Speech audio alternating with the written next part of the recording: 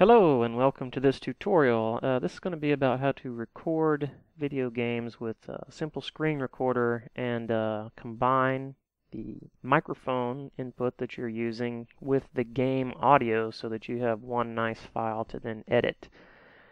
First thing you're going to need obviously is a simple screen recorder. I'm not going to do a tutorial on that.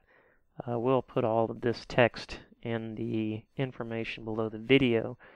So there's the download and install link, and then this second link is where a lot of information is for how to get the audio working, and it's where I derived much of this tutorial but not all of it, because I had to do some extra stuff. First thing you're going to want to do is you're going to want to go to the terminal. You're going to want to do alsamixer. You're going to want to, normally you're going to use your built-in audio, and so I'll show you that real fast. Oops. F5 to show all of them. What you're going to want to do is look for your mic and make sure it's not muted. Real quick, front mic here. If you press M, that mutes it. That's what double M means. Press it again, it unmutes. So 0 means recording. I turn stuff up to just at the edge of green usually. Since I am not using this though, I'll show you what I have to do. Oh, I don't need the webcam one. This is what you'll need to make sure is on your USB headphone, and this is the problem I had. I broke my front mic mount. My rear mic mount just has a ton of noise because of the fans inducing noise in the mic. So I got me a nice little USB dongle and promptly found out I couldn't find it in Pulseaudio. So that's what these instructions mainly are for. Once you make sure that your mic is not muted, you go back here. And you can check in Pulseaudio volume control, and you can see simple screen recorder, and you can see my voice bouncing up and down. That means it's recording it. The way I did that was, you go to Pulseaudio's commands, and those commands you can find them online. But the main one that I ended up needing after all the research was this. And then I suggest go ahead and put that into a text file so it's easy to search. But what this does is it gives you the sources that Pulseaudio is looking at. And what you want to find is this, ports, analog input mic. And then it'll have a bunch of stuff after it. And you'll be able to tell by it that that's your USB mic, right? Actually, no. You will be able to find out that it's your USB mic, because as you look up, so these things come in long text walls, and each entry has its own big giant group of information. And so when you find anything that says input mic, you want to scroll up to the very top of that particular entry, and it'll have a name, and that's where you're going to find out that it is indeed your USB headphone or whatever. So that is a key piece of information, because you're going to need to set up these little files down here. These, again, here at Martin's site, he gave us most of this, but I could never get my USB mic to work. It's because I needed this last line here to specify my headphone and microphone jack. What you can do with these is put them into a little bash script. You see what I have here? It's a little bash script.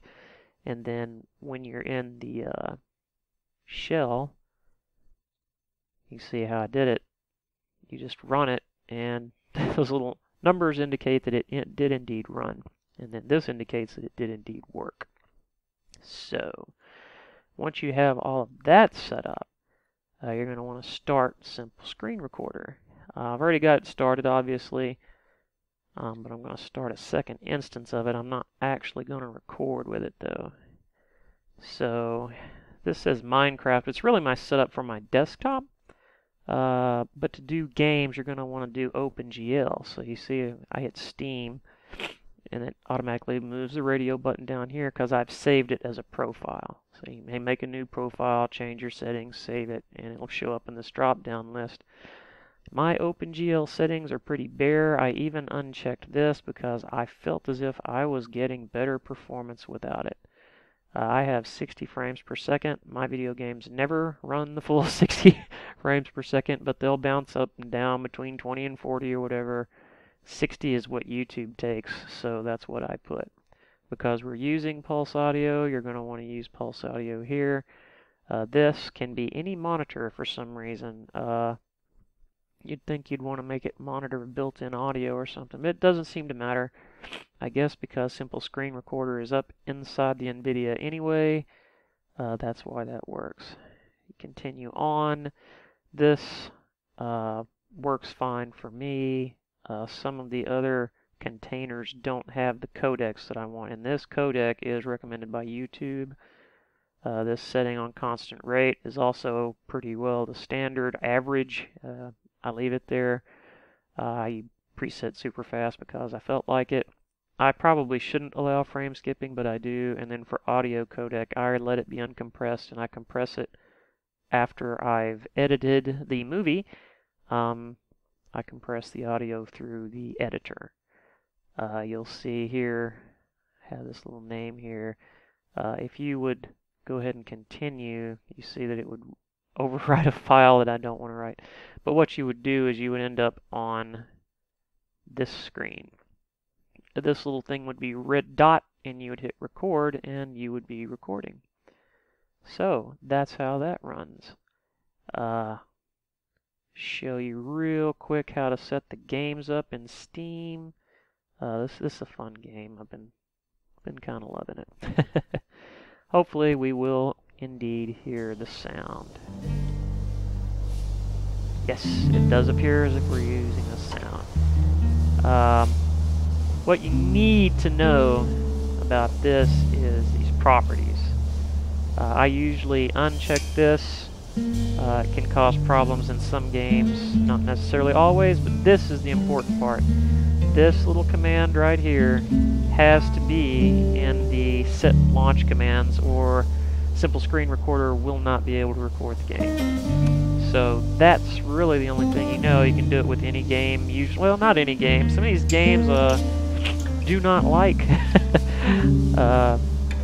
Simple Screen Recorder's OpenGL, and he says OpenGL is still in alpha, but it's working pretty good for me so far. So, yes, again, those settings are right-click, properties, set launch options, and that. And as a matter of fact, I'll go ahead and put that in here so that it will be in the text under the video as well. Okay, now I already did this. Oh, yep, meant to show you that. Gotta have this on for this to actually work. In Pulseaudio, to get the video game sound in playback, there's shelter right there. See, these null outputs here were created by that bash script. Alright, on this front page, you want to check the bottom null output. And then on the recording one for Simple Screen Recorder, you want to choose the top one. What that does is it combines the mic and the game output into one null output, which the Simple Screen Recorder then records. The reason why is because you told it to. Right there. Now we can turn this off. Hopefully you were able to hear that. Problem I can't really show you without the game on, because it disappears after game's off. So, quite important to do that, or you will not get your combined sound. So that's what this is about. Check and be sure the sound is recording. Once you're done, you can stop the recording. I usually just hit save. That stops it and saves it all at once. Now comes the fun part. Go ahead and start Audacity. We'll use just some little examples here. Audacity may not want to work for me right this red hot minute. It's given me problems doing tutorials in the past, but we'll see. We'll see. You will have saved your video somewhere. I tend to save mine in various work folders. So here's Dying Light one. Here's the raw footage. We'll take this first one. You can actually just plop it right in here usually, and it will eventually turn it all into a sound file. Okay, here it is. This is the sound wave profile. Let's see if it's actually working. Playing at a normal speed, thank goodness. There we go. On this one you can hear hiss more than anything else. Let's see if you can actually hear the hiss. Yeah, so I'll show you the one main trick I know here, and this is the whole reason I use Audacity. Hear the hiss, hear the hiss, hear the hiss. So what do? You stop it. You highlight this area right here. You'll see it's mostly quiet except for that hiss that you can hear. You do Effect, Noise Removal. You get a noise profile, and you select the whole thing. Go back to that exact same effect, Noise Removal, and just so you can see what's actually going on, you hit OK. I usually click the edge of that button. And so here we go, Noise Removal. We'll fast forward through this as well. Okay, and now, so if I go to that same little spot and play, dead silent, right? Oops, didn't move. Oh, what am I doing? What am I doing? I want this thing. Oh, good grief. There we go. What is that? This is working. This is the way to do it. Yeah, so you see, dead silent, and yet there's still noise. My USB mic has another problem in that I have a little light.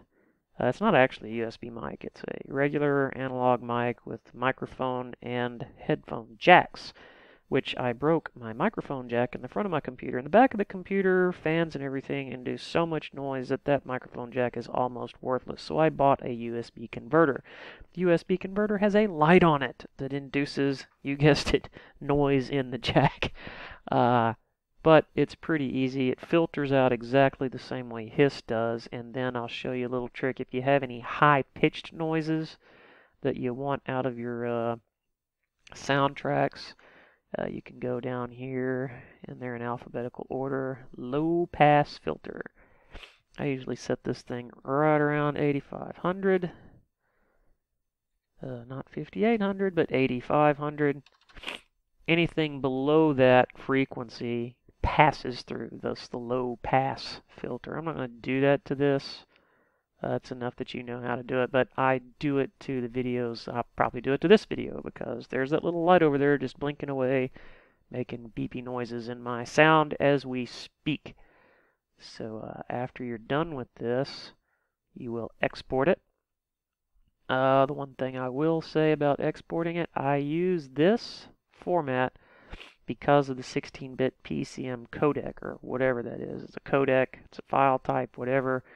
16-bit because a simple screen recorder records in 16-bit. I want it to match. In times past, I have had this come up where it creates a lack of synchronization between the video and the sound. So I do this specifically to make sure my video and my sound match, and I would suggest you do likewise if you're going to use simple screen recorder. So I'm not going to save, and I'm not going to save this either. Why? Because I've already saved this. I've already actually edited all of this. I'm not going to save before closing. I'm just going to move on. Sorry for the bad nose thing. Once you've got the sound cleaned, I've been using KD in Live lately. It works better for me than OpenShot. OpenShot worked pretty good for a while, and then it started crashing on me when I had too many tracks. So KD, you know, it always helps to be able to spell. KD in Live works a lot like OpenShot. Pretty much any video editing software that you get. Of course, this is free, and so is OpenShot. So this is the button you click to import stuff. I'm going to go ahead and import the raw footage Dying Light 1. And coincidence, this is interesting. It says your clip does not match the project's profile. That's because this clip's average frame rate is about 14. It does get higher and lower. It looks really good in the video. I didn't realize the frame rate was so crappy on average. But, yeah, there it is, 12. It's 12. I uploaded to YouTube at 60 frames per second, and it looks really nice. I don't know why, but it looks pretty good. Here lately, since Dying Light updated, I get better frame rates. But that's just a warning. It'll still go ahead and edit it for us. Then we will go back here, and I have this says raw sound. That's a lie. This is the cleaned sound. So show you how this works. I'm going to put the audio in audio 1. I'm going to put the video in video 1. What seems to be the issue here? Ah, there it is. It's loading. Okay. Now we will set this here. You may not be able to hear this until I go fiddle with Pulseaudio volume control. What we're going to do right quick is we're going to change this to monitor of audio adapter. Built in, okay. Ready? And then I'm going to show you the way this should sound so that you'll know that you have synced your sound. Ready, set, go.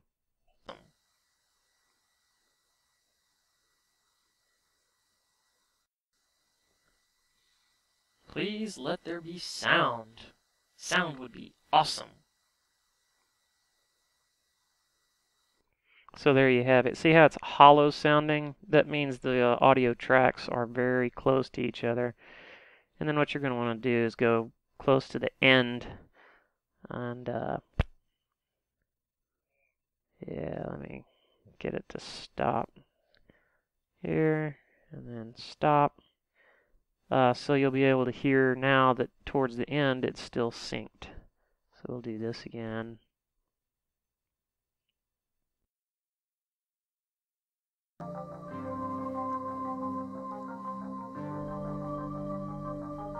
There we go.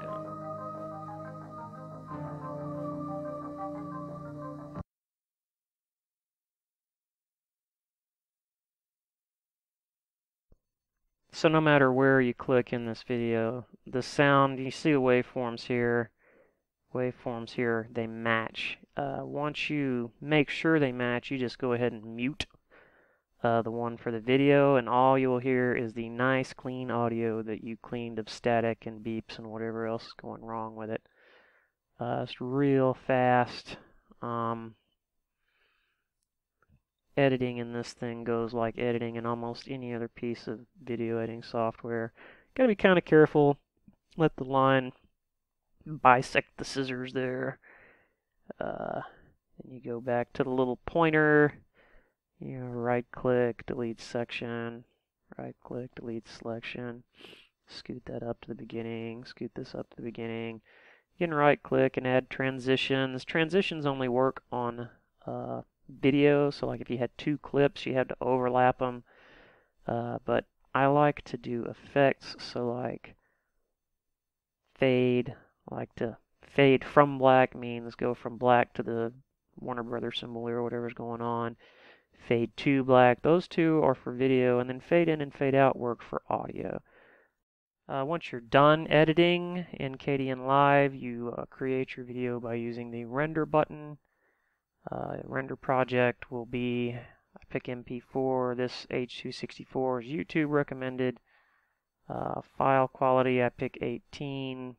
Audio bitrate, I pick 192 normally. I'm not going to actually render this though. In Kdenlive, it's usually best at the top, down to worst at the bottom. You'll notice there's absolutely nothing here that says anything about your progressive scan, 1080p, however many frames per second. That's because that's over here in your project settings. There it is right there. So if you need to change that, you'll have to change your project settings. You can probably change them per project. I don't know. But that's it. Once you're done, you can just upload your video to YouTube and have a spanking great day. Wanted to keep this short and sweet, and it's already close to 20 minutes. So take care and bye-bye. Happy YouTubing.